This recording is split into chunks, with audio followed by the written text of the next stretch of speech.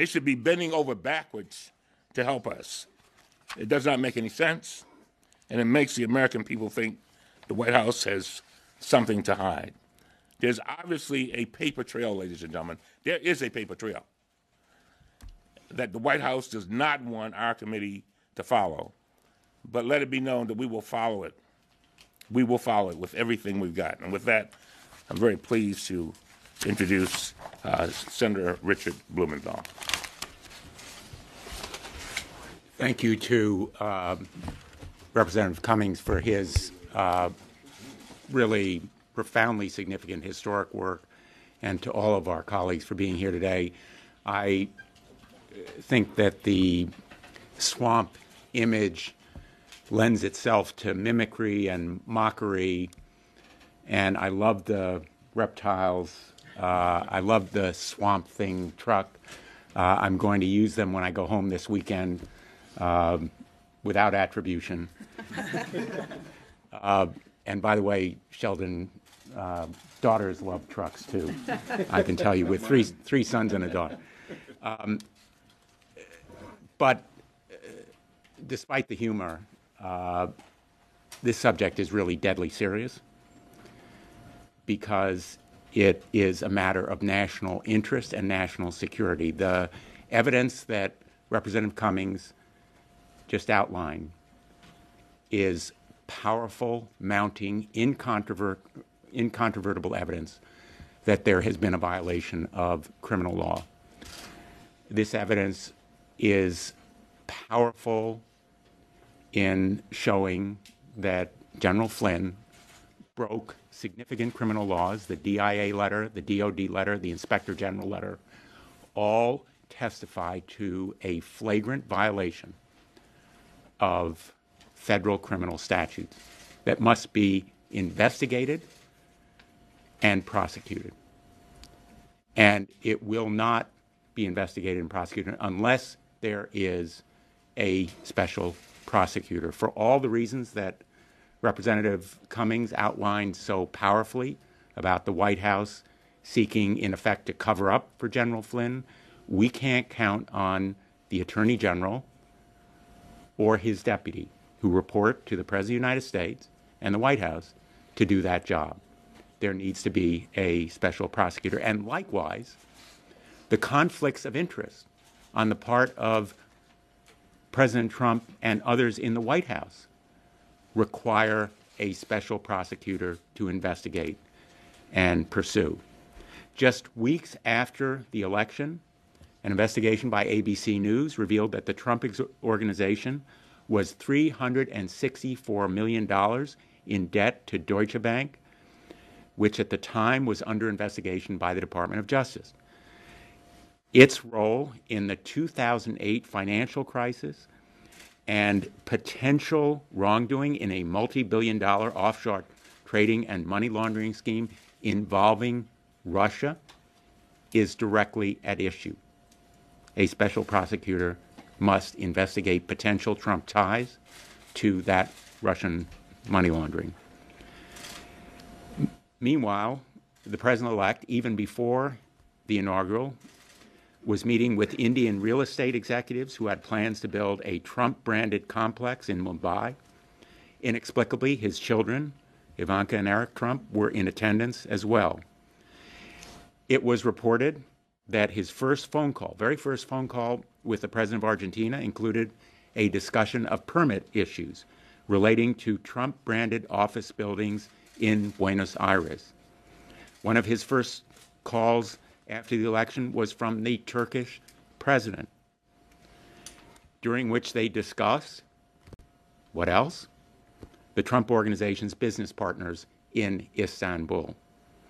And over the last 100 days since the inaugural, it has only gotten worse. As you all know, the Associated Press reported in March that China has granted preliminary approval for 38 new Trump Organization trademarks, paving the way for Donald Trump and his family to, quote, develop a host of branded businesses from hotels and golf clubs to bodyguard and other services. These are direct benefits to the Trump Organization and to Donald Trump himself, that directly implicate the national security of the United States because they potentially compromise our national interests. Whose interest is Donald Trump putting first? His organizations, the Trump brand, the Trump hotels and golf clubs, or our nation's interests? He has done nothing to relieve those conflicts of interest. There is no blind trust. There has been no divestment of property. He continues to benefit directly from the Trump organization.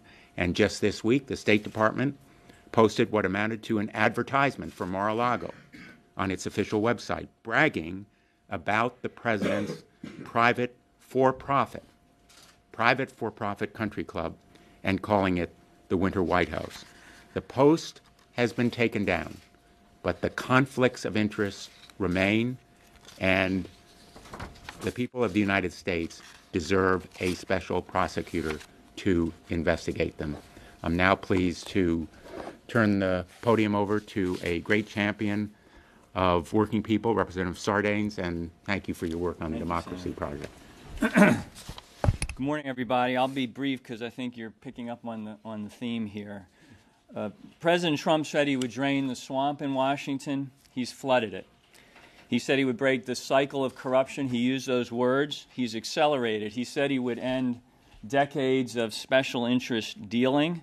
He's created a new mold on that every day, and he's broken that mold the day after. So we're 100 days into his administration, and the president has reneged on one of the most fundamental promises that he made to Americans across the country, which was that he would come here and that he would clean up Washington, that he would drain the swamp. The Democracy Reform Task Force, which I'm privileged to chair in the House, is releasing a report today, and I want to thank our Senate colleagues, Senator Udall, Senator Whitehouse, and their colleagues for the Broken Promises report. The Democracy Reform Task Force is releasing Swamped, which is 100 ways in 100 days that the president has flooded the swamp in Washington. And believe me, we had to work hard to just decide which 100 examples of flooding the swamp we would pick, because there are so many. But I want to read you, I'm not going to read you the 100 ways, but I'm going to read you the 7 or 8 categories that we're able to put all these items into, because I think it's important for you to hear these, and it reinforces some of the themes that you've already heard today. Number 1, President Trump has made a mockery of ethics laws and regulations. 2, he's promoted a culture of secrecy in the executive branch. And we're beginning to see a kind of developing reflex on the part of the president and his cabinet and his agencies to kind of lock the doors and pull down the shades and operate in secrecy when they should be transparent to the American people. He stacked his cabinet with big money campaign donors. We've referred to that. He's installed a special interest revolving door into the Trump White House, which is spinning every single day. He's put big money ahead of the public interest. He's turned the presidency, as Linda said, into a profit-making enterprise. He's pursuing public policy for his own personal benefit, and he's raiding the Treasury every day to pay for vacations and private business promotion. His sons are traveling around the world at taxpayer expense in terms of the security detail that accompanies them, making new deals on behalf of the Trump business. So these are not the actions, clearly, of a president who's intent on draining the swamp or restoring a voice to the voiceless or giving power back to the powerless, as he said he would do.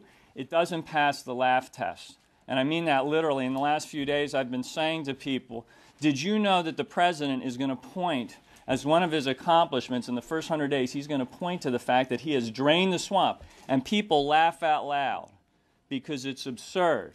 It's preposterous to suggest that. But as Senator Blumenthal said, this is very serious. This is a sober matter. It has consequences.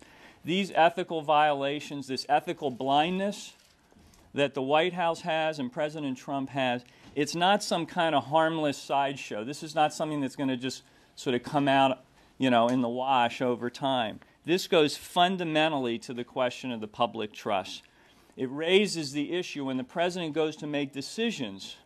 Is he going to have divided loyalties? He's going to make a decision based on what's in the public interest, Or is somewhere in his brain something going to operate so that in fact he leans towards his personal benefit or the benefit of his business and his brand? And I just want to say in closing, we wish Republicans were standing with us on this, who would be putting our democratic institutions above party, putting our constitutional democracy above party. They should be as concerned about these conflicts of interest, these ethical violations, as I think most Americans are across the country. And so to wrap it up, I think when Americans of all political stripes look at this kind of information and digest it, it's fair for them to wonder, maybe President Trump isn't really looking out for me and my family. Maybe he's just looking out for himself and his business and his buddies and his brand. And that's not right. It's now my pleasure to introduce Senator Tammy Duckworth, our former colleague in the House, an American hero, and bringing heroic attention to these issues of conflict of interest. Stuck in here and stand up. Sorry, folks.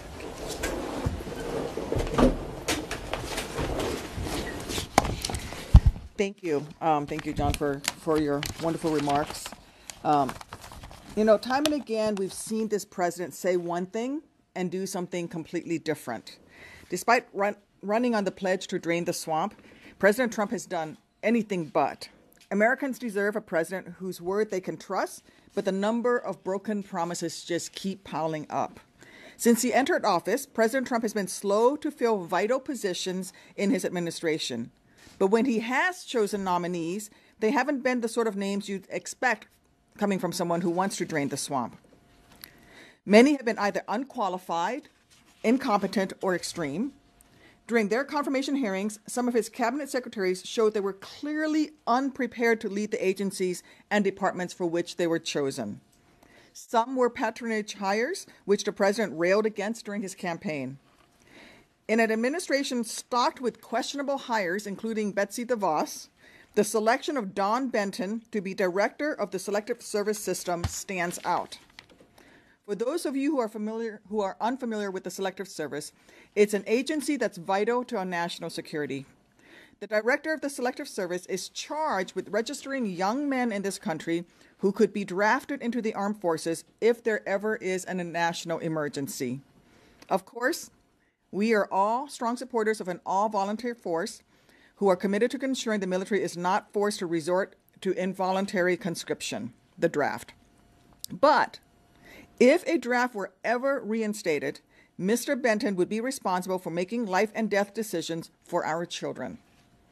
In the unlikely event we ever have to have another draft, it's critical that we have a capable leader for the agency running it.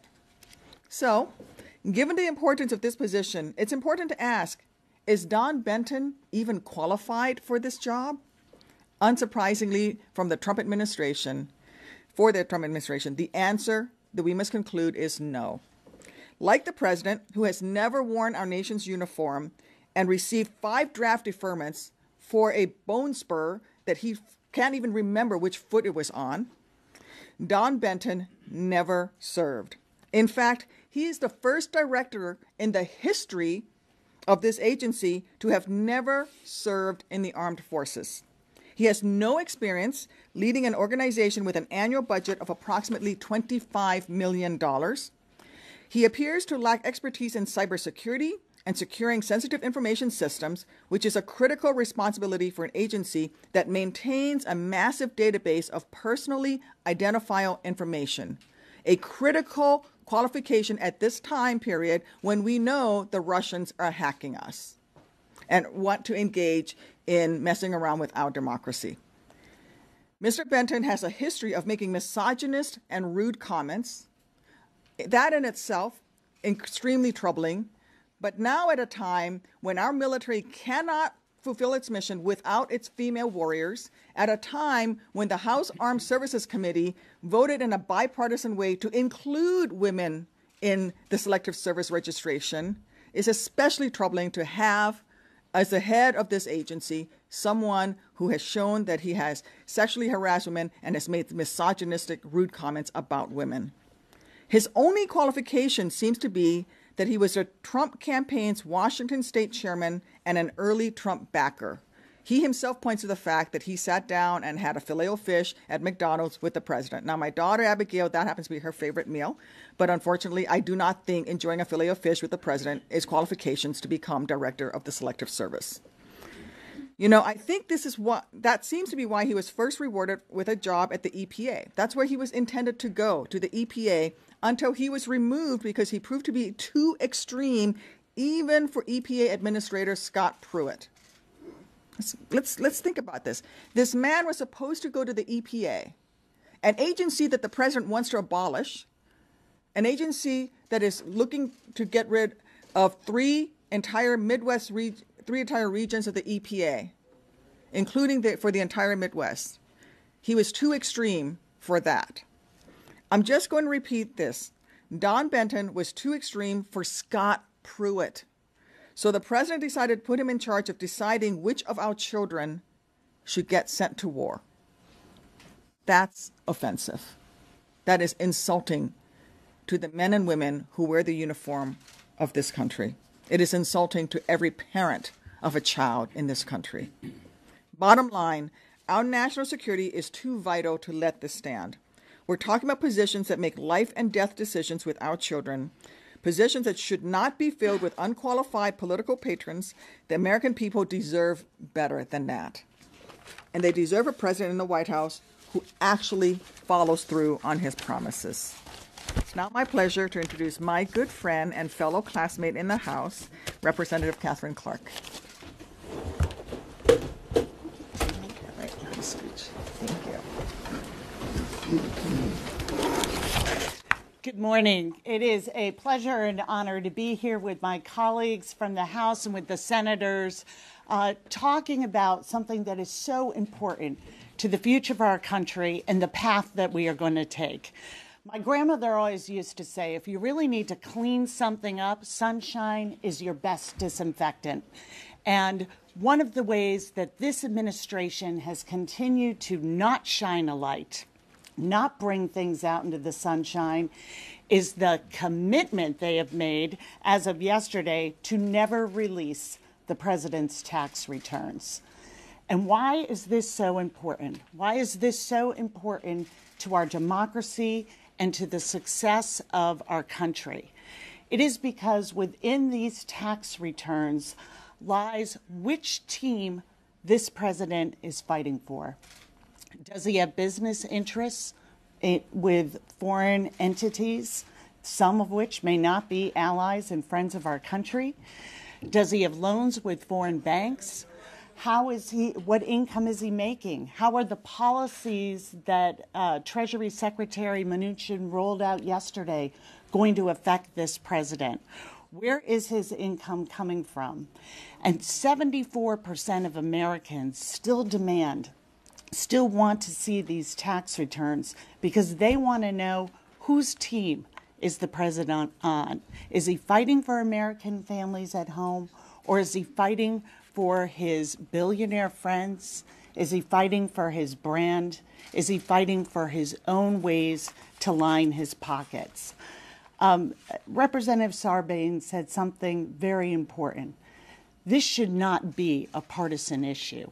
We all should have an interest in continuing, as the presidents of the last 40 years have done, to disclose their tax returns.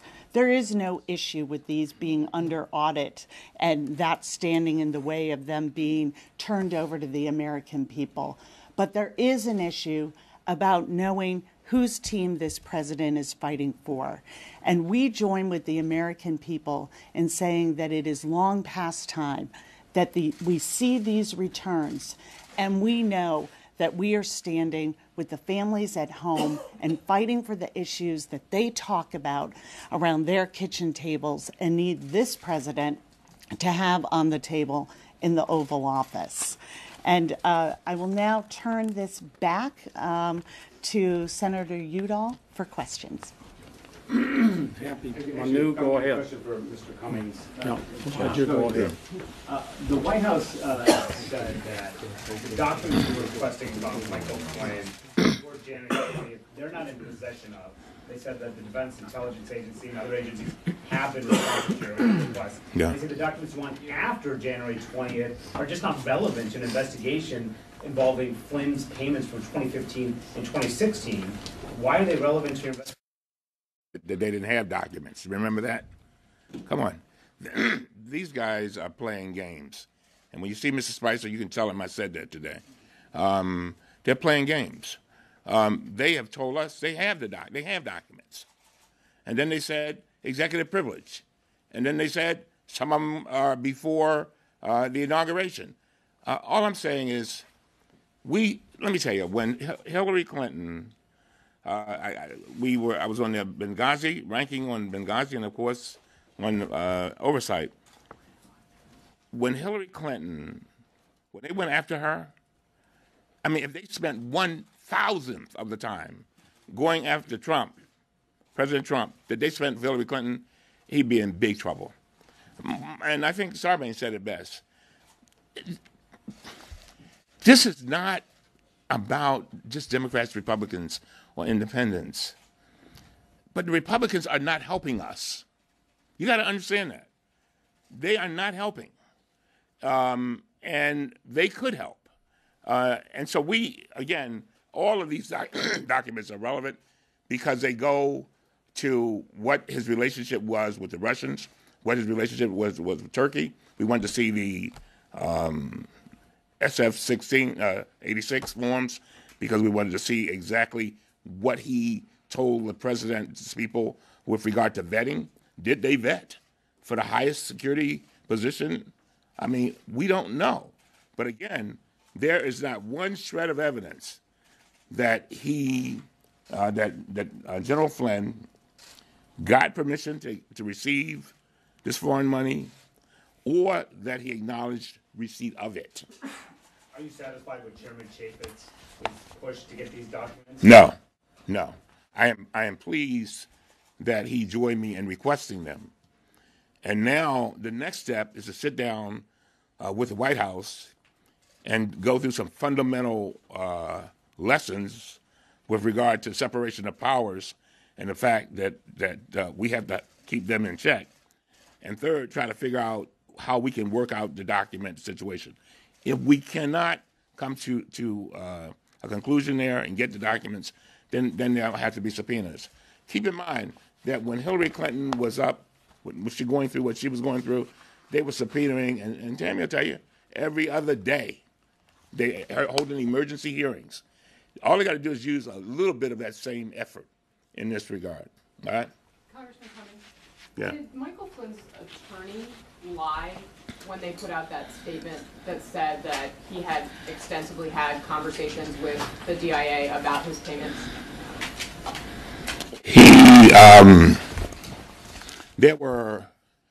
There is no evidence. There's no evidence that, the documents speak for themselves, by the way. There's no evidence that there was permission either given or even requested or acknowledged with regard to the payments. So you can come to your own conclusions. But we've given you the documents. Take a look at them. All right? Do you think that Michael Flynn should be charged with a crime? That's not my decision. That's not my decision. My decision is to look into this, investigate it, present it, and let others make those kind of judgments. But I got to tell you, I go back to what I said before. You cannot allow situations where the Congress requests documents and basically the White House says, take a hike. That's simply unacceptable. And it sets a very dangerous precedent. Congressman Huffman, I'm curious if you think your committee should call Flynn to testify before you now. I asked the chairman if he would do that, and he said no. Do you think that he should? Oh, yeah, definitely. I think the American people need to hear from the General Flynn. Keep in mind what his attorney said. He has a story to tell. He said he's got a story, and that's what his lawyer said. I am interested to know what that story is. And the implication is he has a lot of information that will help the American people and those looking into this get to the bottom of it. Mr. Cummings, you said that the Republicans are not helping you. You specifically mean Chaffetz? Who else do you mean? Who are you directing that to? I haven't seen any help. Have you? I haven't seen any from the Republicans, period. I mean, there are a few, but I don't see Ryan helping us. Do you? No. Tried to talk to Ryan about No, that? I talked to my chairman, Chaffetz. He's the chairman. He said that he's getting his orders come from the top, and I don't go above that. All right. And then this is my last question. Is the chairman's medical absence going to slow down this? No, it should not. It should not. It should not.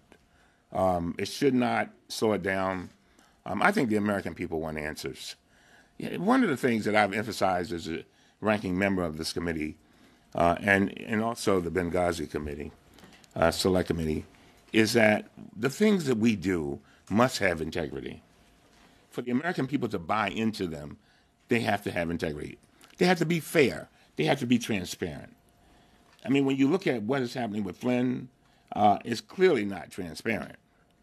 And it would leave a lot of doubts with regard to the American people as to what's going on here. But the basic question that I've been struggling with, and as a lawyer, I tell you it's something that baffles me, is why in the world, if the president fired someone for lying, do you then seem to protect them? I don't understand that. And I think that leaves a big question mark for all of us. I got to go, unfortunately. All right.